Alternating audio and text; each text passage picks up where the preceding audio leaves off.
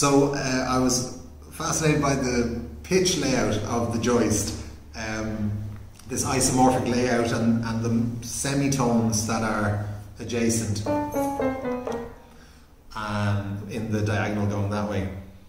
So I was looking at a lot of my favourite bands and singers who use chords that change one note, one semitone at a time. So David Bowie is a great one for this, and that means we can just go through the semitones in each chord in this song, Life on Mars, like this. But the film is a saddening bore, 'cause I wrote it 10 times or more.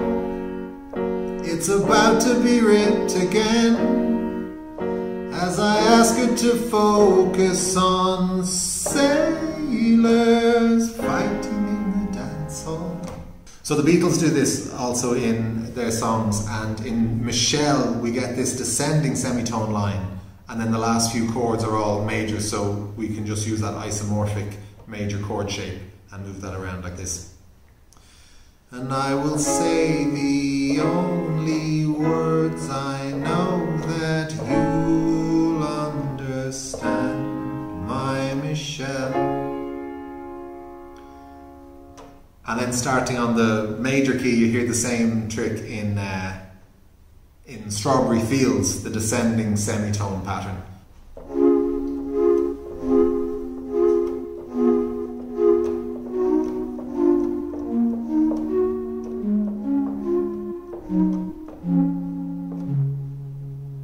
So apparently button accordions use this pitch layout as well, because it allows them to learn the melody based on the shape of the buttons and just switch keys using the same shape anywhere on the keyboard.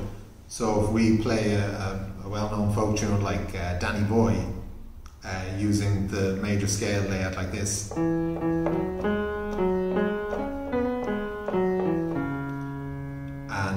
we're playing with some singer who wants to change key, we can just move that anywhere else on the keyboard and move to a new key.